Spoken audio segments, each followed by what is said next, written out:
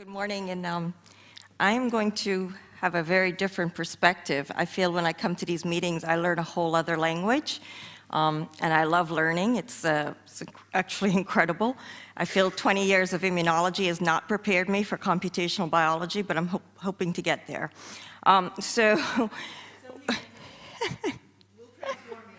Thanks.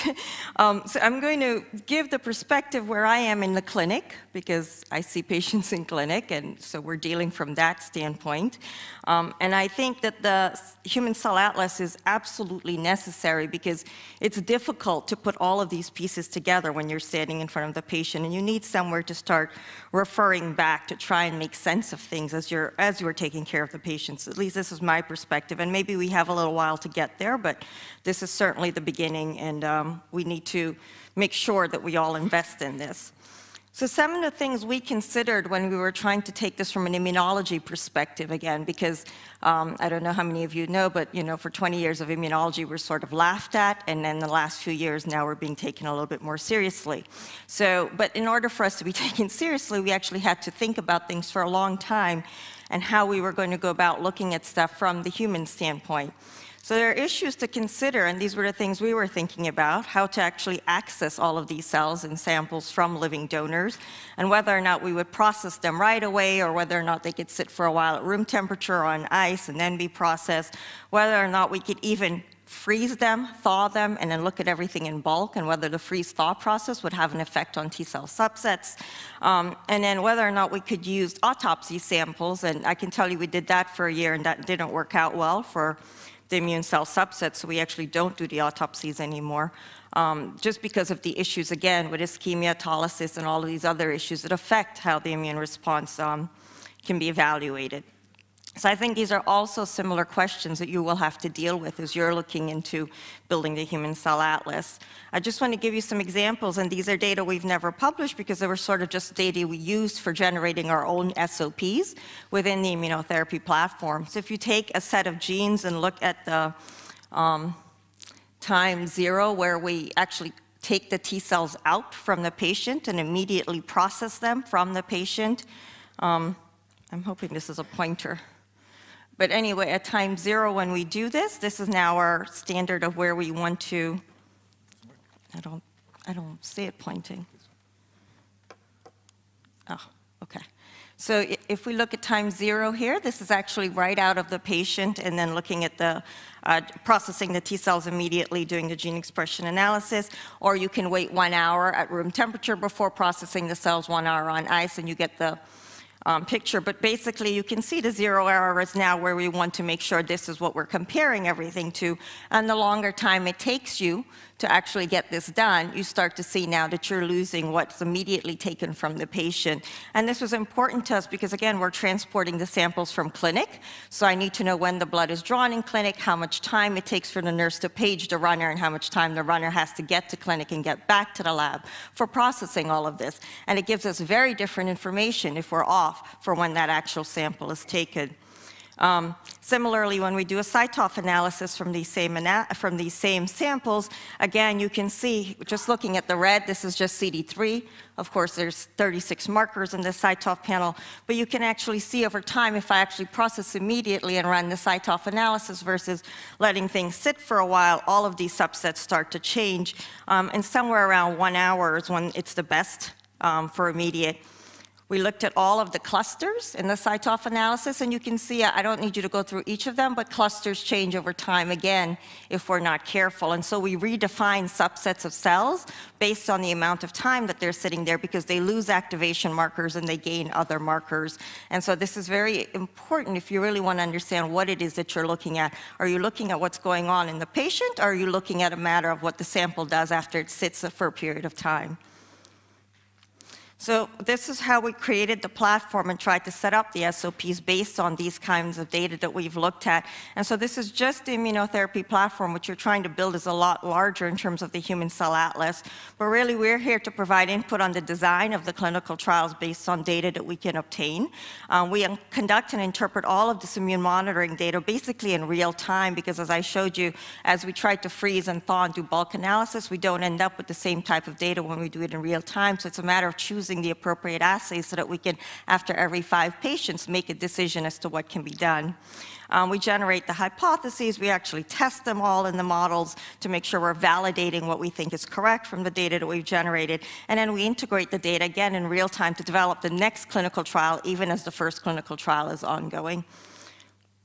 And so when we've set up the immunotherapy platform, it's sort of this vision I had in my head that we would have some scientists and some people around.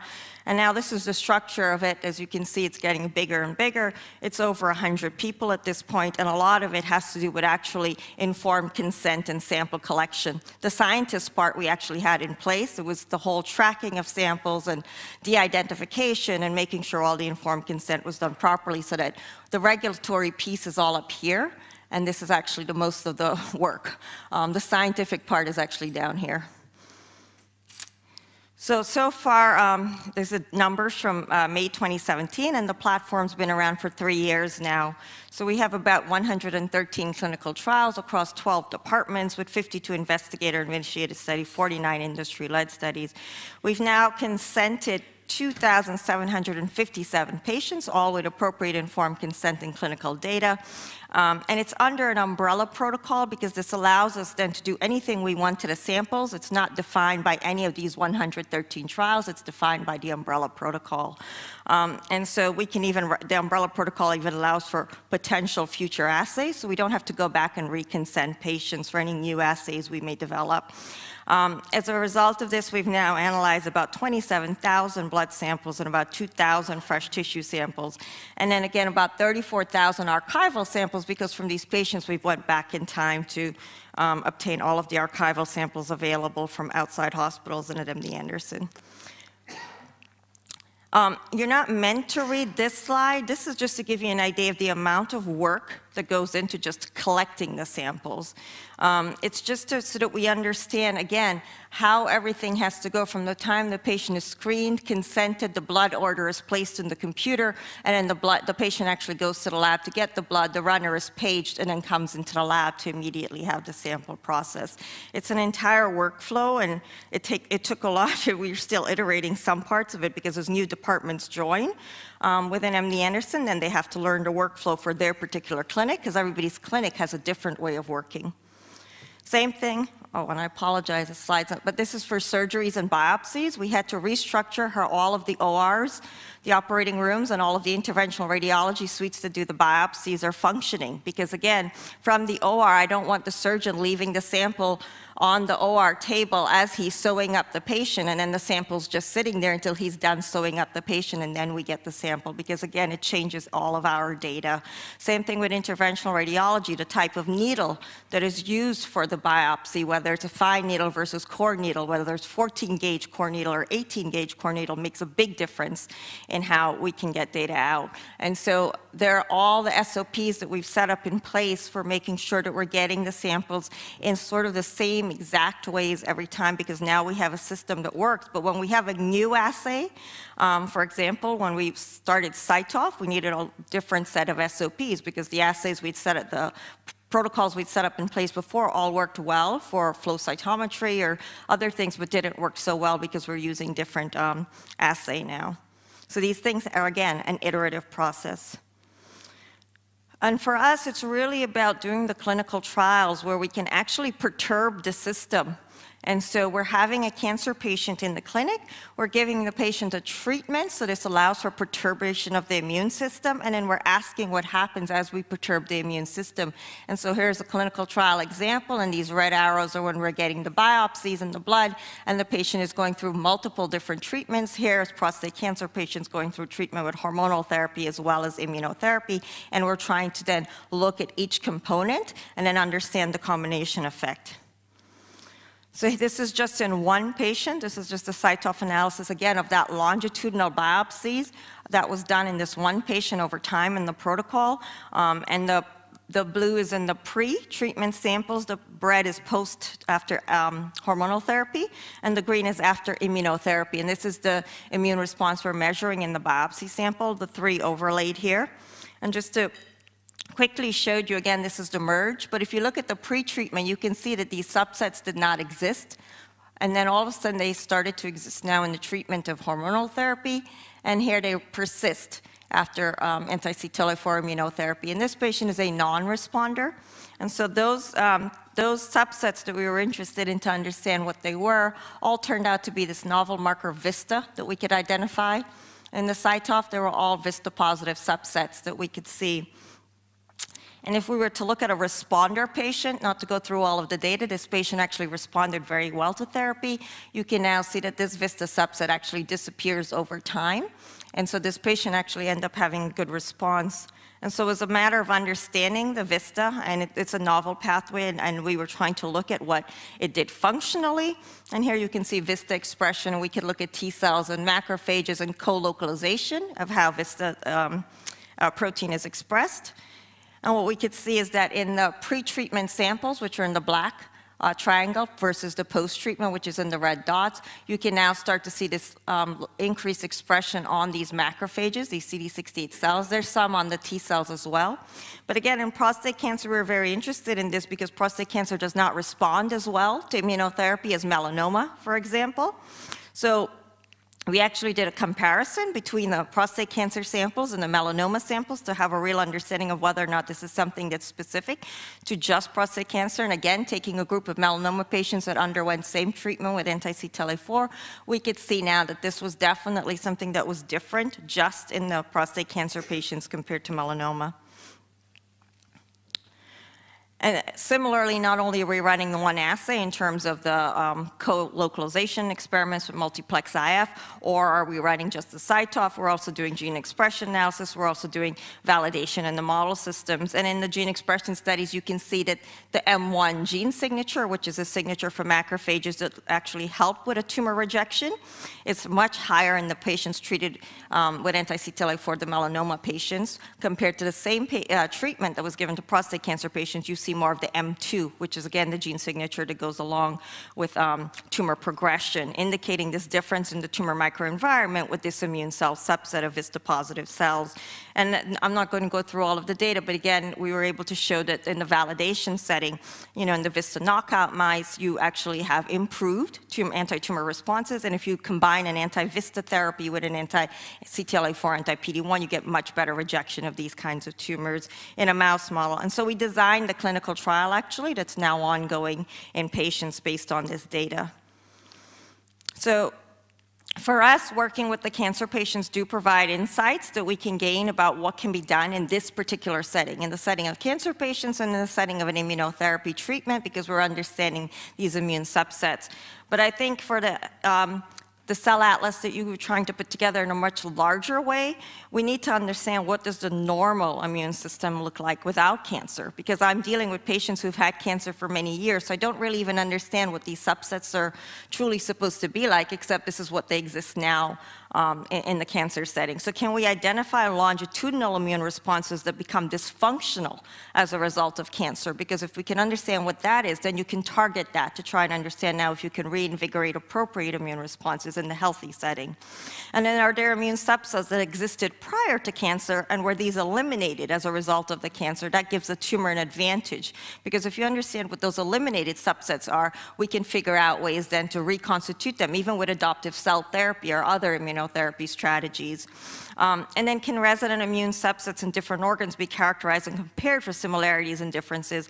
And this would enable hypotheses for why certain tumors preferentially grow in certain metastatic sites. So if you think about it, prostate cancer, for example, always goes to bone. That's its favorite site for metastases, and no one understands why it would do that compared to a melanoma, which rarely goes to bone. So these are things that I think are still immunologically driven, but we don't have enough understanding of what that immune response looks like even before the cancer develops. So the Human Cell Atlas allows us to start to develop that data and then put it into the context of what we're doing now in the immunotherapy platform.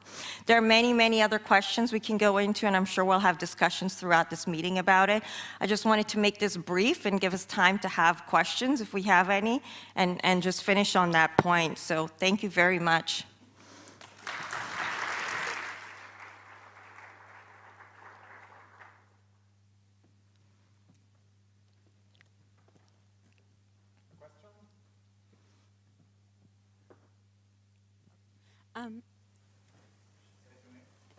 Aviv Regev from MIT and the Broad. I have a question about patient consent.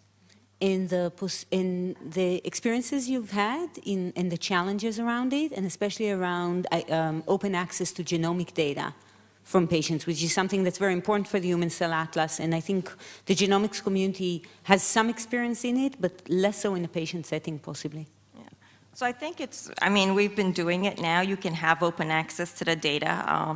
And I think a lot of us now are more comfortable with having that conversation with patients, and all of the patients are willing to consent.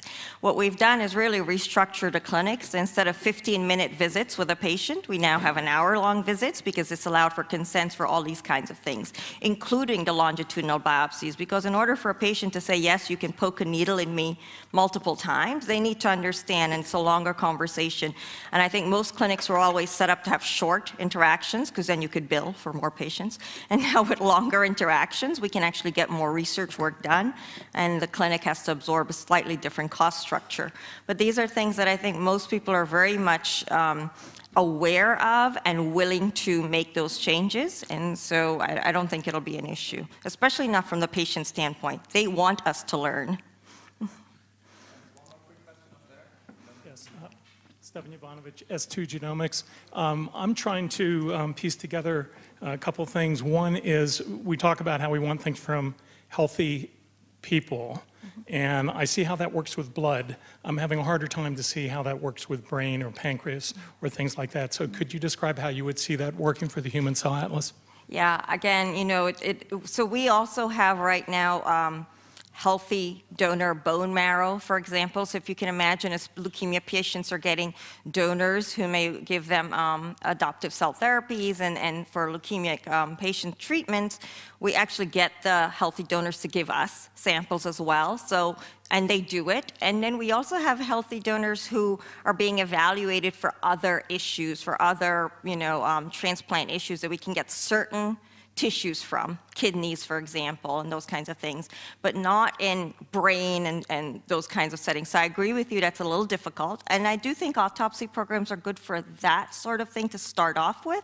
But again, in our experience, when we set up the autopsy program, it's about 6 to 12 hours from the time of the patient passing before you can actually get the family to sign the consent. Because the patient passes, you need to make the phone call, the family member needs to get every other family member in the room to all say their goodbyes, and then you get them to sign the paperwork to say they'll allow for an autopsy. So it's a long process that the body's sitting there, and it takes a long time before you get any samples out of it.